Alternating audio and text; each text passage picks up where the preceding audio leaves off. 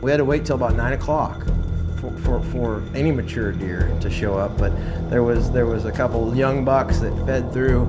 We saw a doe come up into the food plot, and right behind her, over the CRP grass, I see this great big white rack with baseball bat type beams wrapped around, and I was like, that's him. The flyer buck is the exact buck Tyler was hoping would show up. Just another testament to how much of an asset the Brownings can be. Tyler has multiple pics of this giant throughout the year, and now he stands just out of range and making his way into the field.